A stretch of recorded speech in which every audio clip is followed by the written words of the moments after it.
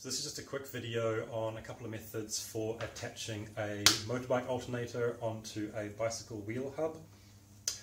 Motorbike alternators are reasonably good for use with wind and water turbines. They'll do reasonable amount of power, reasonably good voltage per RPM. The very good thing about them is that they're very available in a lot of parts of the world, so pretty much anywhere you can get one of these. The main drawback is that they don't come with bearings, like when you take them off the bike or the scooter or the tuk-tuk or whatever. They're basically going to be like a rotor and a stator separate, so you'll need to mount them to each other in some way that they can spin easily and happily, and the best way I found for that is just using a bicycle wheel hub. These will do, about 200, 300, 400 watts maximum output, and about 15 volts AC per 1000 RPM, which is okay. It's better than most options. I can't think of a better option, or even really a second option, in places where you're not going to find mass-produced like consumer grade items. You will need to gear them up for vertical axis wind turbines by a factor of about 10. For horizontal axis, 2 or 3. For hydro turbines though, they should be able to direct drive. They should be able to do 12 volt battery charge voltage coupled onto a Pelton wheel. I'm going to be putting one on my siphon turbine design. So as it is, when you take this off a motorbike, you'll have the stator with the coils, and you'll have the rotor with the magnets, and they're not mounted on each other. So they'll need to be put on a bearing in order to, for obvious reasons. So it's just a matter of chucking the stator onto the front of the hub, and then chucking the rotor onto the axle, and then that will then spin freely. So you'll want a wheel which is not a quick release. You'll want a solid axle, about 10 millimeters, that's standard. So the first thing you'll want to do is just cut your bike wheel hub out of the wheel. You can use tin snips, you can use side cutters, an angle grinder, bolt cutters, basically anything which will just go through these spokes. Doesn't take much. You want to cut them fairly close down towards the base. It just makes it easier to get the little bits out afterwards. You end up with that, and then just take all of these little guys out of there. So then you're going to want to open this up, give it a bit of a clean and a grease if it needs it, and also, most importantly, wind this axle on one side out, basically as far as it'll go, because that'll give you your room to attach this guy on here. So for that, you will want to have a bike cone spanner. That's to fit into the little cone nuts that are here. Any sort of like 15 or 13 millimeter spanner, which is really thin. It'll need to be like super thin down there. Will go on there, but nothing else will. So you will need like that. That's just a matter of chucking spanner onto cone nut, another spanner onto lock nut, and levering that off. Be careful when you open this up, because if the bearings are not encapsulated, if they're just sort of in there and they don't have like a housing around them, then they can fall out, and you do not want to hear the sound of a dozen little ball bearings falling to the ground and never being found again. This wheel is fairly clean and well greased, so if this was full of gunk, you'd want to take everything apart, put it out safely, and then just go around with some toilet paper, wipe down the surfaces, reapply some grease. Now get it so it's a little bit loose, a little bit wobbly, and then just tighten these outer nuts together until it's sort of nice, runs smooth, doesn't wobble. But so then you've got that bike wheel hub with all the thread on one side. You'll then want to mount your stator, this guy, on to here. Each stator is different. They'll have like different holes available, different like number of poles and stuff. This one has 2 opposing holes. So basically it's going to drill out 2 opposite side holes that the spokes were in and putting in these M5 bolts. I'm using socket head bolts because the heads fits a bit easier on here, and it's also just what I had available, but pretty much anything there will work. They can also be M3, M4 bolts. You might, as in this case, want to cut out a bit just where it's hitting on this, on the earth tag there.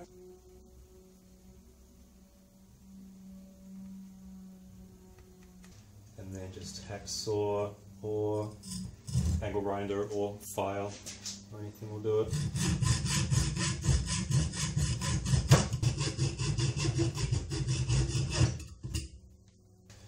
And then because this is just an aluminium hub, let's just snap these bits off, basically.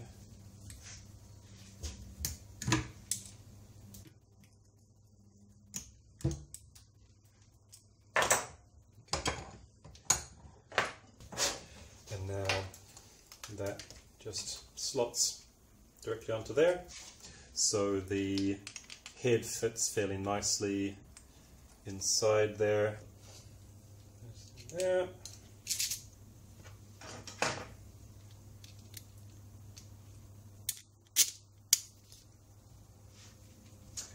Using Nylox lock nuts. So the stator needs to be very nicely centered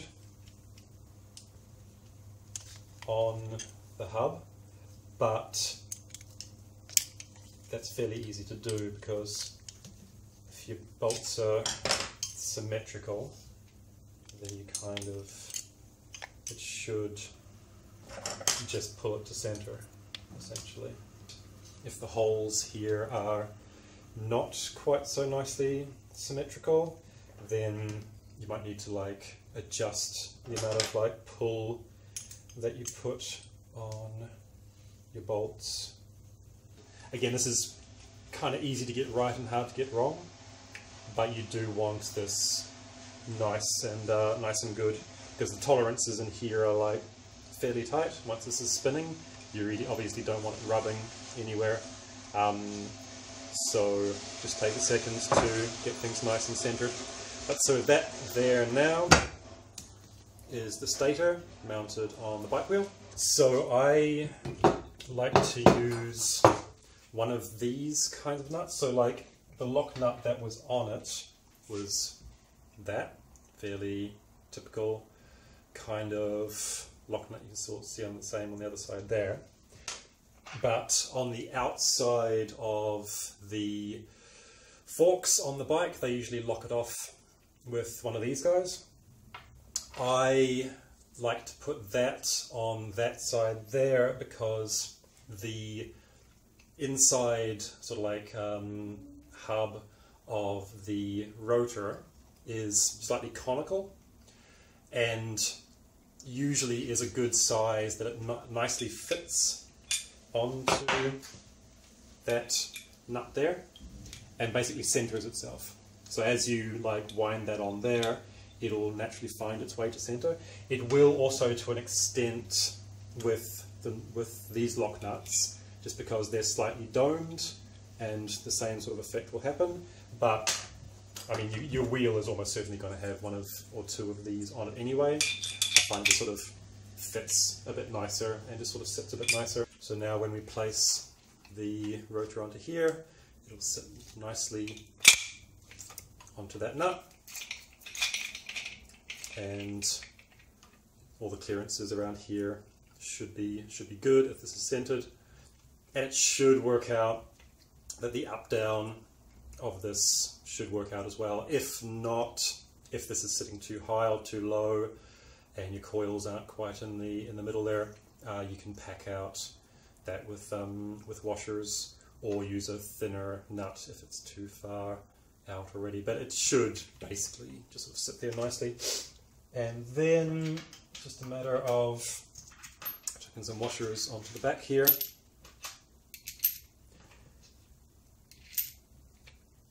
Chuck another lock nut on.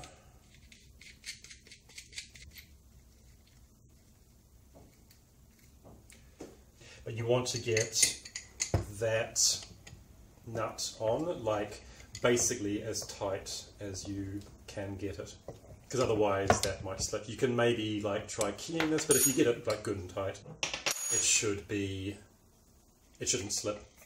And so then you can see that that is now spinning nicely in there, not rubbing on anything, nicely centered, and that's it. That's now mounted on there in such a way that you can now use this as an alternator in a turbine. So then the obvious question is, how do you then spin your rotor? How do you attach this to like your wind turbine or your water turbine or whatever you're plugging it into? Probably the best way, depending on your setup, is just to attach a automotive pulley to it. So this is just off the alternator of a car, which I've also got a 2.5 meter loop, longitudinally grooved belt. So the belt will attach around the turbine and then attach to the pulley here, and then as that turns, it turns the rotor. So you'll want to mount your rotor with quite a bit of thread off the other side where you're going to be attaching the pulley. Luckily, I'm not sure if this is standard, but with mine, one of these standard 10mm bike nuts, which fit a 15mm spanner, happen to nest pretty much perfectly in there, in that the bottom hole, which means that that'll center that really nicely. So it's just a matter of winding that nut onto the back end of your thread. So here I've obviously taken the sprocket set off this wheel, so just get in the way otherwise. Getting that pretty good and tight.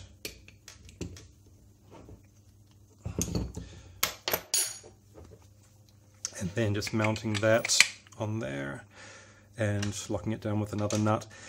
If you have enough thread off this end, you can mount this facing down, and that will then sort of like just shift the force, the lever force of the belt just a little bit closer into the bearing, which can be nice depending how much force you're putting through this. It's probably not necessary, but if you can, it's a little bit better.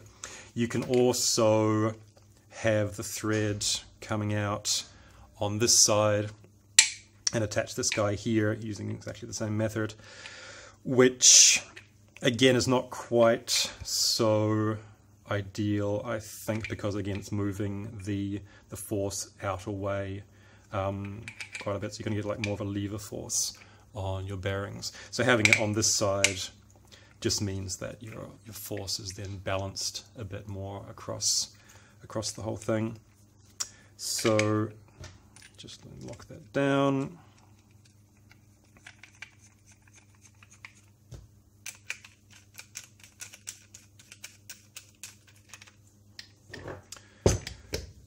Good and tight. This is not slipping because of how tight you're going to get this this attachment. So you might want to even like put this in a vise or something and then just like really lean on it so that cannot possibly slip. And then you've got that assembly there. So you then loop your belt around here. You have a tensioner pulley. It'll go on to another, like probably larger pulley on your turbine, or if you're doing the $30 wind turbine design, onto the bike wheel itself, which then acts as like a 60 centimeter pulley. So you get like almost like a 12-to-1, 10-to-1 gearing onto here. And then as that turns, so you have this mounted onto your pole or your turbine assembly in such way that the bike wheel hub is locked down, and then your belt is spinning the axle, which then spins the rotor relative to the stator, and so you get electricity. If you wanted to use a chain, like a bike chain, to drive your rotor instead of a belt, there's two main ways of doing that, quite easy. One is just to cut off the end of the hub that has the sprocket set with the bearing assembly intact, and then that should be able to fit, well, if you get like a bike wheel with a small enough like bearing assembly, it'll fit down into the front of the rotor there. So you will want to do it in the order of locking your axle into the rotor, as I described before, and then second, attach the gears onto the front. So I've just drilled 3 holes here and then drilled out just to a larger radius, so they'll take those bolts. 3 holes there, and then this part here is just small enough to fit in that part there. Because it's kind of circular, it centers it. So you just put them there, line it up, put a bolt through, get it in the hole, put a nut on the other side of that, tighten it up, do that 3 times, and then once you've got those two locked together, then you place that through your stator, like so, and then lock off your other side so that that's all locked together as one unit. You'd run your chain from whatever around there as that turns the rotor. You're limited then to only be able to turn that in the direction that it engages the freewheel. If you try to turn the other way, obviously that happens. The other way is to, if you've got, so say I have like an intact hub, say I've got the alternator sitting here and then left the sprocket set on. If you fuse in some way, if you attach the sprocket set to the axle, to the shaft, then as the sprocket set turns, it will also turn the shaft, which will also then turn the rotor. So you can do that either by like welding a plate across. If you do that, then you're not going to be able to take the thing to pieces if you want to like clean out the bearings or something afterwards. Or if you've got a type where the sprocket set teeth face inwards and turn with the sprockets, then you can cut like a little square of steel, drill a hole in it, and then sink that in so that it engages with those teeth and grabs onto them, and then lock that down with a nut or something, and then as the chain turns the gears turn the axle, and then the axle turns the rotor. And so that's it. Motorbike alternator mounted onto a bicycle wheel hub with a just a car automotive pulley attached. Yeah, if you have any questions, just let me know in the comments or contact me directly. And if you attach one of these to any kind of turbine, anything that you're working on, please do let me know how you got on. It's always good to see like results and things being put to use. So enjoy, and thank you.